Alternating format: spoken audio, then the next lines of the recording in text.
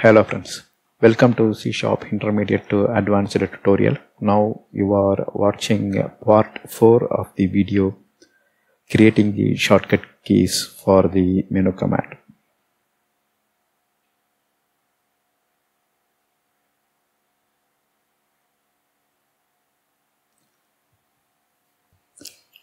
Here if you see, for the second menu item, something called Ctrl+H is displayed here, and here F8 is displayed. So this means the menu item say hello and exit will have its own shortcut.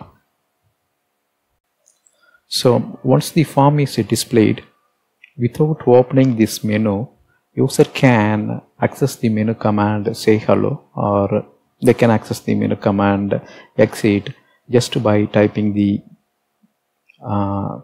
some letters in the keyboard. Say for example, here the shortcut key for say hello is Ctrl+H.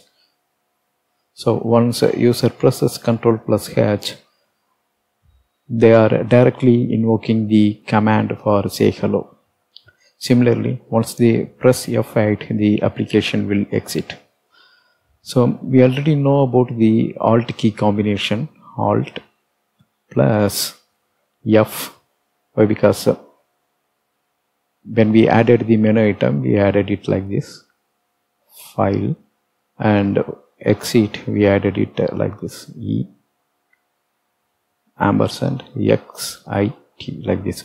So user can actually quit the application in two ways at this moment. Say for example, one through the Alt key combination, Alt plus F plus X.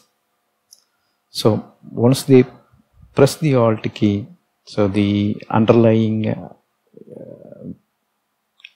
letter, I mean the letter F will have an underline, X will have an underline. This means after pressing Alt, user can know that if they press FX, the application will exit.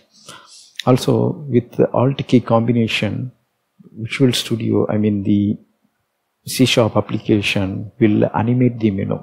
So once the user presses the Alt key, the animation will take place. That means once they press Alt F, the menu will be shown, and if they click X, it will invoke the exit command. So if they are accessing some submenu here using the same combination, Alt F, let's say here N is specified with the Alt key combination. That means do nothing. When we are typing, before N, let's assume we placed the ampersand. So that means Alt F will open this menu, N will open the submenu. So this kind of animation will take place when we use the Alt combination. But if we use the shortcut key, so here it is the shortcut key, right? Ctrl+H. When user presses Ctrl+H, no such animation takes place. It will directly invoke the command and executes it. So it's almost equivalent to clicking this menu item using this Ctrl+H. Or if they press F8, it is equivalent to user clicking the file, then clicking the exit. Now let's go to the demo and we will set the shortcut key for say hello as well as exit. So here is our example. Now I am clicking file menu. We want to add a shortcut key for say hello, and you can see there is no shortcut key specified at this moment. I am clicking this menu item, then going for the property shortcut keys. So once you click the down arrow, you will see the modifier for the shortcut key. Here we want to add a shortcut key Ctrl+H. So I placed a tick mark on the control. Now I am scrolling and choosing H. That's all.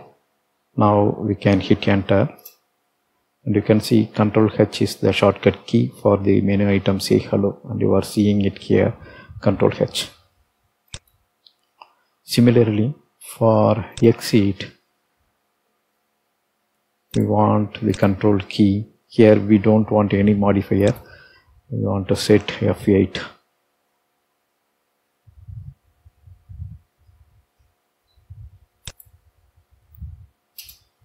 F8 is the shortcut key for exit. Alright, now if I run the application, when user is opening this menu for the first time, they will understand that okay, say hello is having a shortcut key Control H, and the F8 is the shortcut key for this exit. So now if I hit the F8, it will directly invoke the command, but we don't have any handler for now, so that's why you are not seeing the application is quitting. But that's the usage of shortcut key.